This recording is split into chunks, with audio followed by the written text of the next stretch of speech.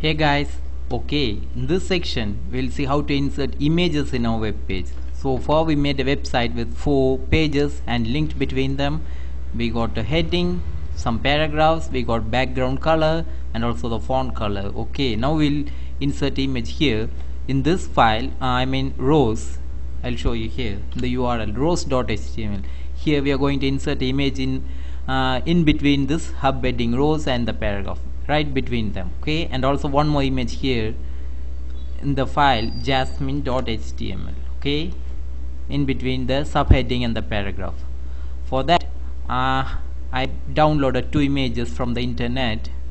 I'm going to cut both these images and paste here inside our basic website folder, basic web folder, where we got all our HTML files stored. I copied both these images right there inside the website folder. Okay, so we have same path. Now we are going to open the file Jasmine using Notepad HTML file. So we want our site here in between the heading, subheading, Jasmine and paragraph, right? We want the image here right in between. So we had to find the subheading Jasmine here. Here we got the heading Jasmine and here we got the paragraph. So right in between them I pressed enter and we are going to write the code for inserting images. Okay, and in order to insert images in our web page in HTML, we normally use img tag. I'll show you.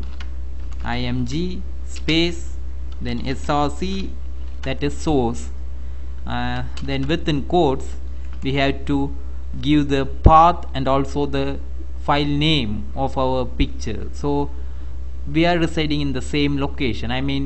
Jasmine.html file is located here in the same folder where we got the image Jasmine also, so we don't need to give any path. Okay, so jsmi jasmine.jpg. we also need to give the extension, file extension here, because that is more important. If our image is GIF, we have to give the file name .gif. This is JPEG, so we are going to give jasmine.jpg. okay, if that is PNG, you need to give file name .png, and I am closing by slash greater than symbol. That's it.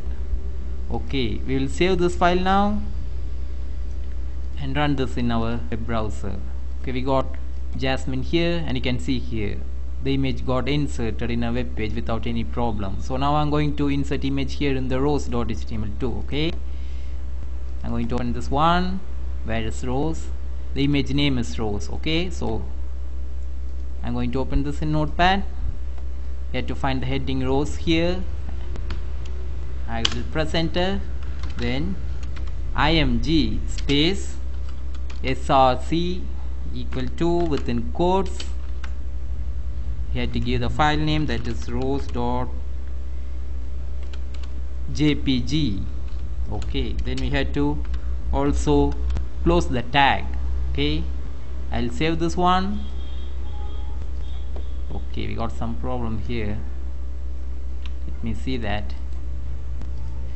Okay, I'll save this one.